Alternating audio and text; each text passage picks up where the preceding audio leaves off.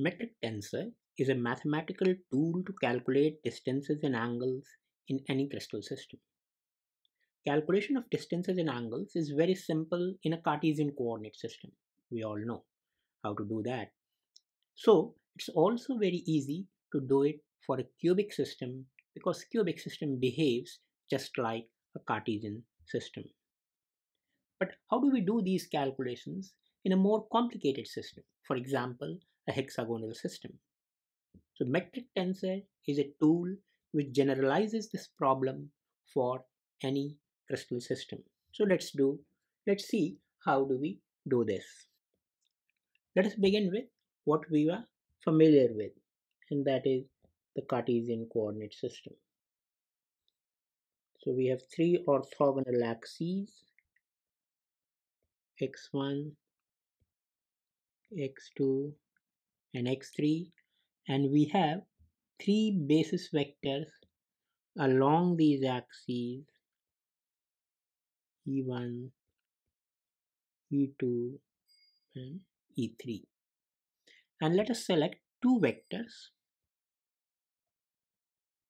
the vector r and the vector s.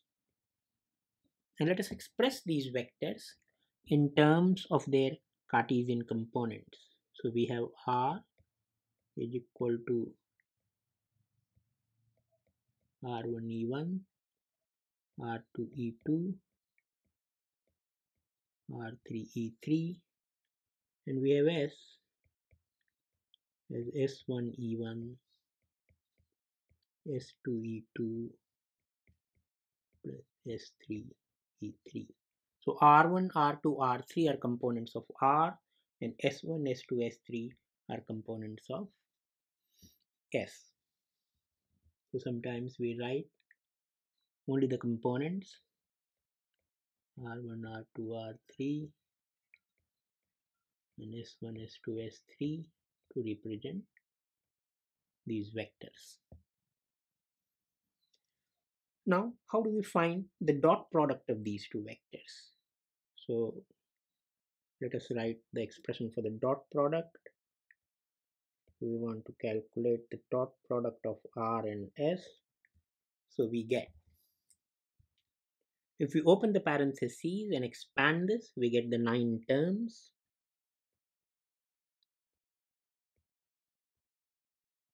So we have these 9 terms, but if you note, because the E1, E2 and E3 are the Cartesian basis, they have very interesting and simple property about their dot product, and that is EI dot EJ is equal to delta IJ, where delta IJ is the Kronecker delta, which simply means that this dot product will be 0 if I is not equal to j. The two basis vectors are then orthogonal, or is equal to 1 if I equal to j. So if we use this property, then we get that 6 of these 9 terms are simply 0. E1 dot E2, E1 dot E3 becomes 0. Similarly, these terms become 0. Also, because of the vectors are of unit length, the dot product of the vector with itself is 1. So E1 dot E1, these terms are all equal to 1. So this entire expression simplifies, as we know, we are already familiar that the dot product can be written simply as R1S1 plus R2S2 plus R3S3. We can also write this if we so wish.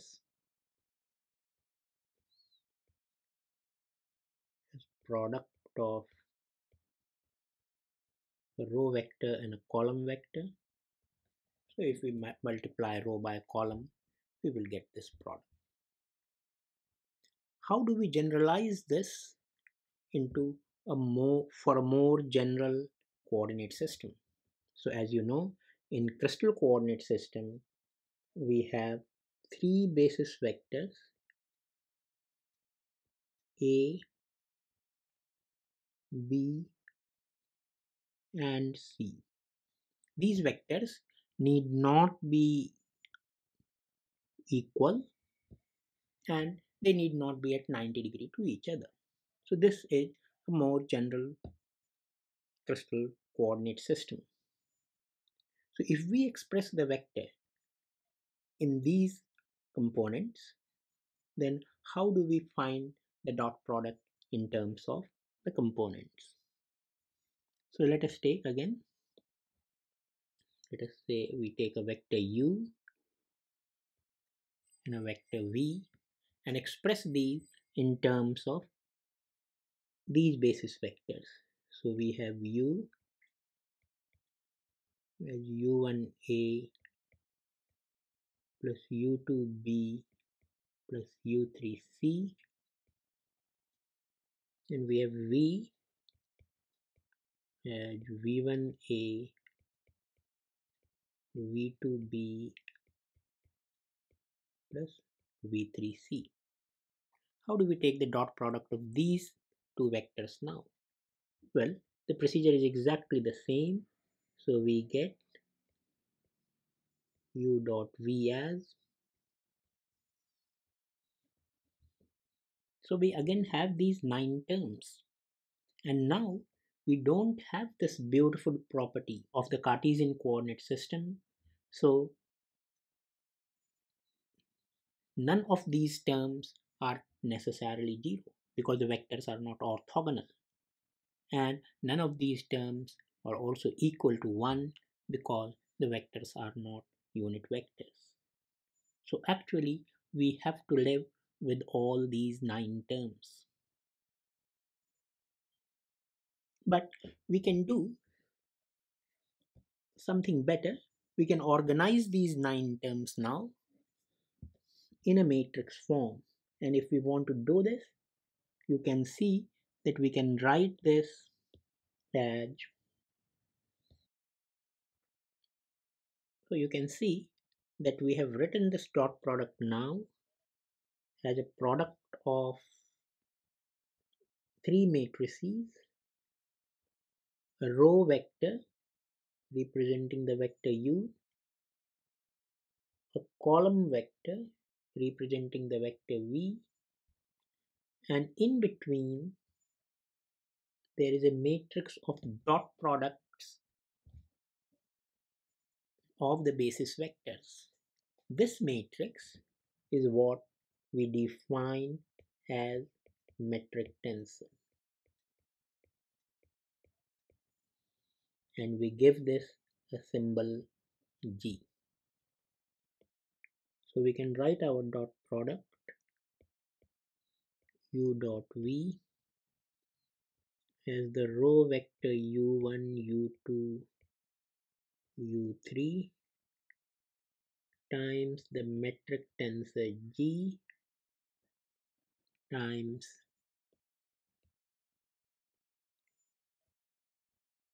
the column vector v1, v2, v3.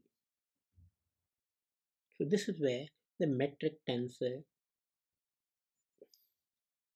plays a role in calculating the dot product between two vectors. You can see that the entire information of the basis vectors are inherent in this metric tensor G. So let us see what will happen if we apply this to Cartesian coordinates.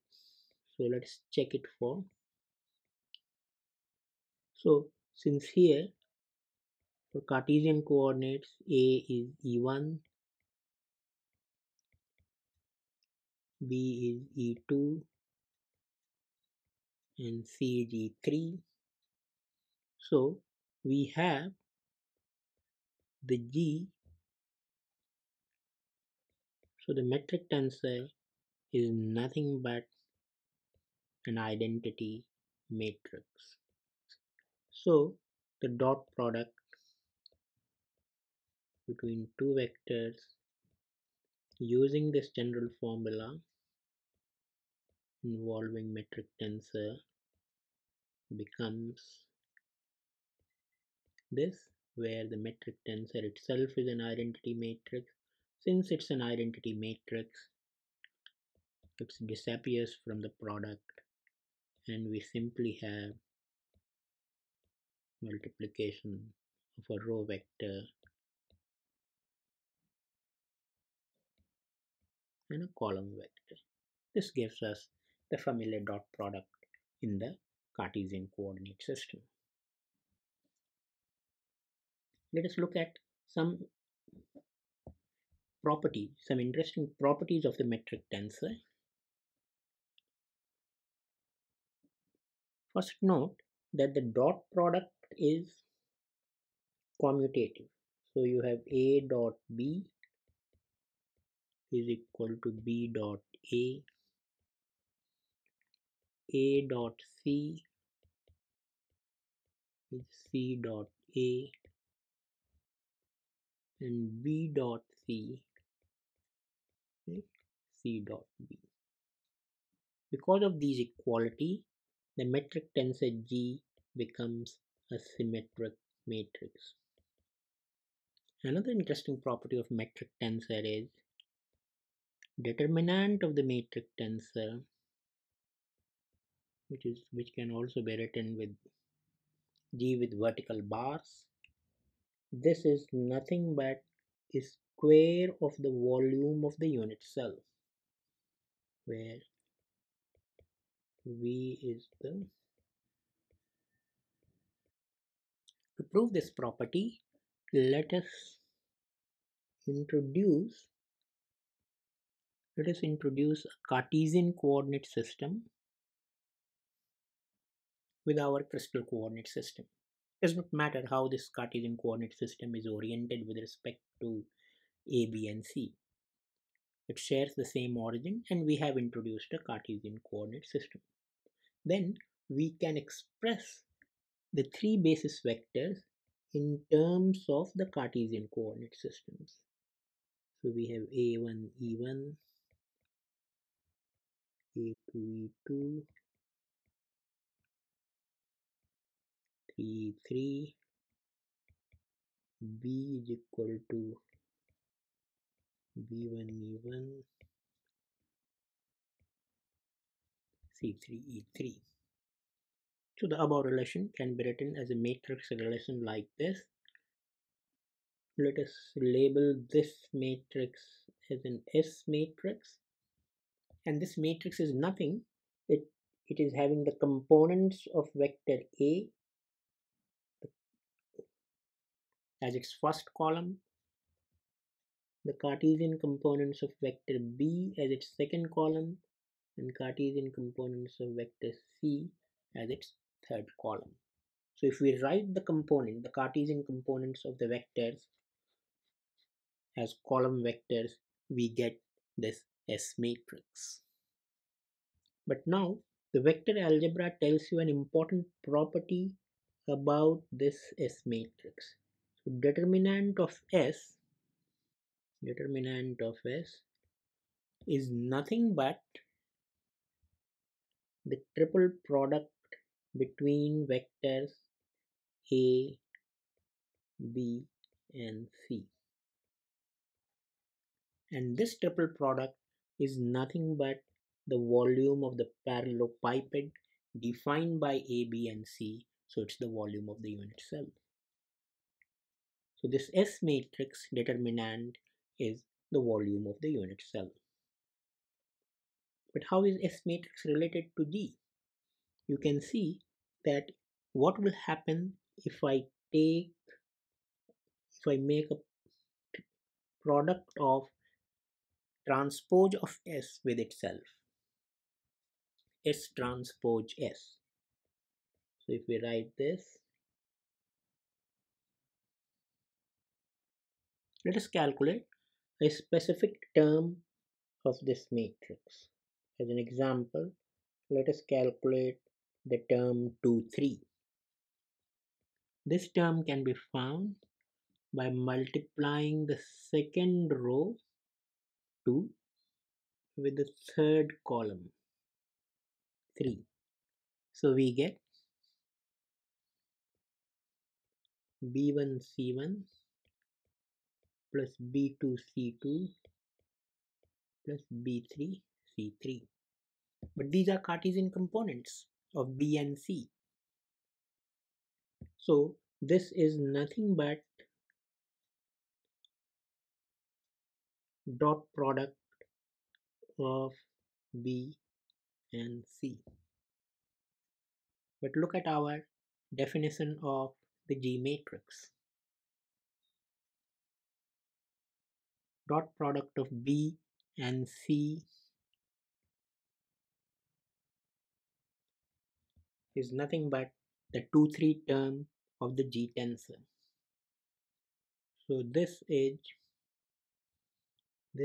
nothing but G2, 3. Similarly, you can show that all the term, any term ij term of S transpose S is the ij term of G. So G is nothing but S transpose S. Let us find the determinant of G. The determinant of G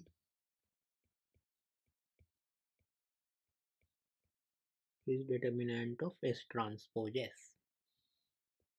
But determinant of product of two matrix is product of individual determinants.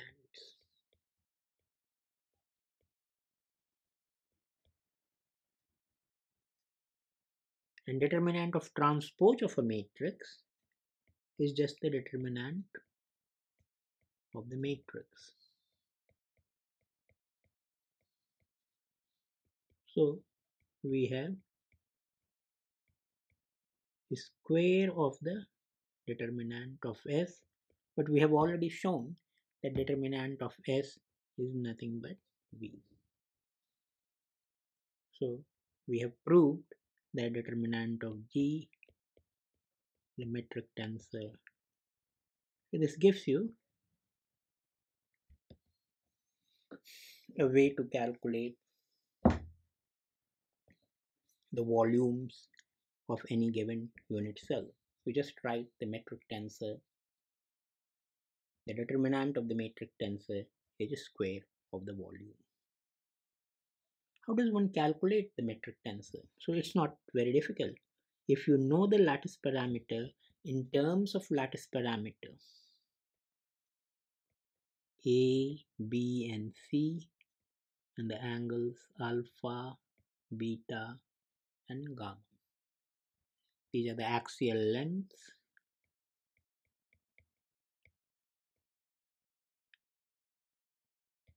and these are the interaxial angles.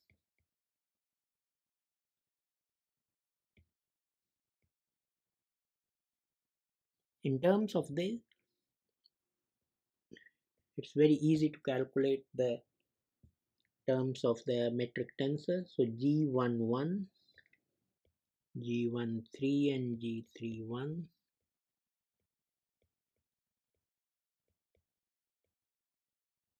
So if you know the lattice parameter, it's very easy to calculate the metric tensor. And once you know the metric tensor, it's easy to calculate the distances and angles between any vectors in a crystal system. So let us look at an example. Let us take a simple example of hexagonal system. In hexagonal system, we have A equal B, not equal C, alpha equal beta is equal to 90 degree, gamma is equal to 120 degrees. So we get the metric tensor G11 equal to a square,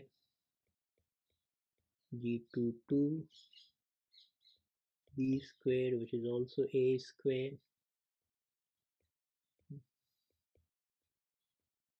c square. G12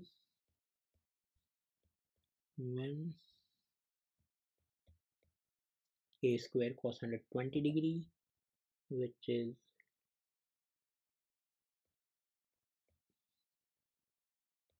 minus half a square.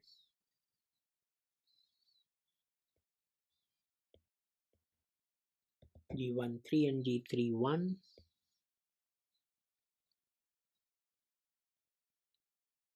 A and C are at 90 degrees.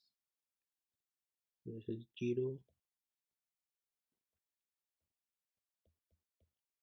and G23 G32 are 0. So we have the metric tensor a square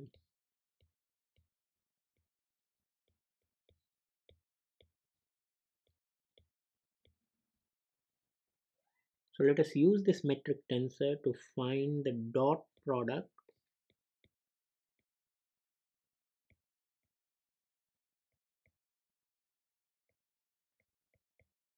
of two vectors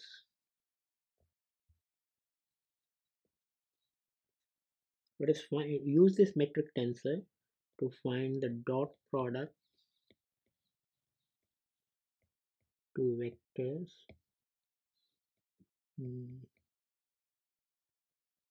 hexagonal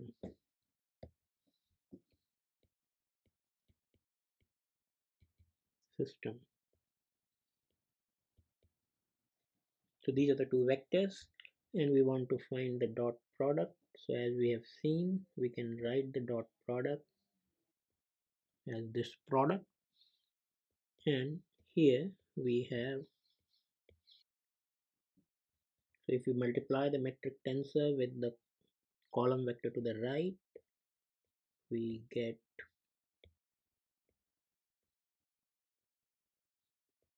and finally multiplying these two vectors we get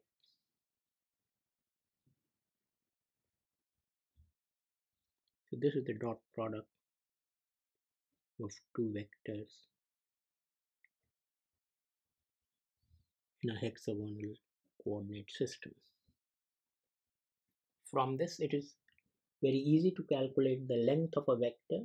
If you want the length of the vector u, sometimes instead of using c parameter, we want to use a c by a ratio. So if you want to write it in terms of a c by a ratio, you can take a square common from this. So we get a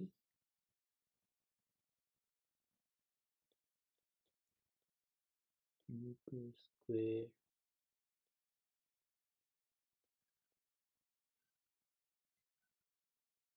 gamma square u3 square, where gamma is the c by a ratio.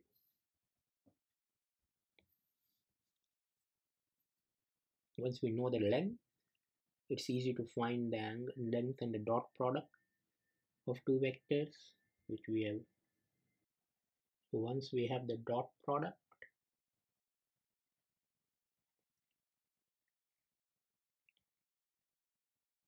and the length, we can easily find the angle, because we know angle between two vectors will be simply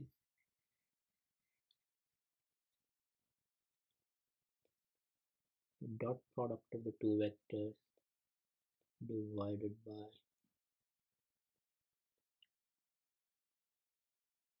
their length. So that gives the cosine of the angle between the vectors. and we can easily find